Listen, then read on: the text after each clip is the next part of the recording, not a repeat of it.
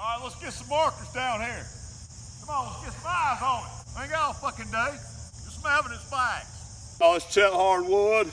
I'm out here on the Appalachian Trail. Looks like we've come across a campsite that belongs to Brian Laundrie. As you can see, this is clearly the remnants of a campfire. You know what this is.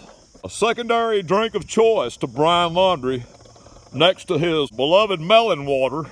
My guys are out here, we're gonna bag this, get a DNA specimen for analytics. I'm gonna put this back, shouldn't be touching that. What? Who's down there? I'm pretty sure that Brian Laundrie is right down here in these woods. We're getting ready to smoke him out.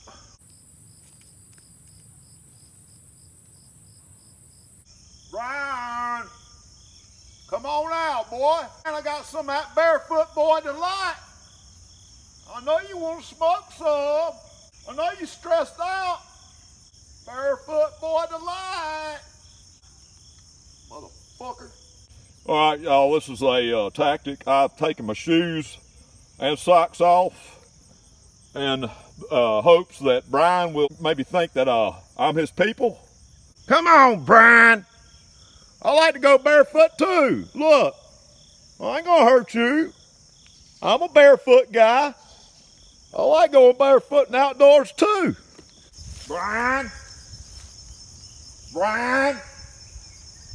I'm gonna make a deal with you. You come out now and we can still have a pep talk in my pickup truck before I take your little punk ass to jail. I done been to Mom and Daddy's house, Brian. Brian, come on out, boy. We just want to talk. America's Chet Hardwood. After going down in the woods, we found that there was no Brian Laundrie. We're gonna abandon the trail for just a little bit and head to this motherfucker's parents' house in Florida. That's right. See you soon, Mom and Dad. Come on, Brian. Just want to talk, bud.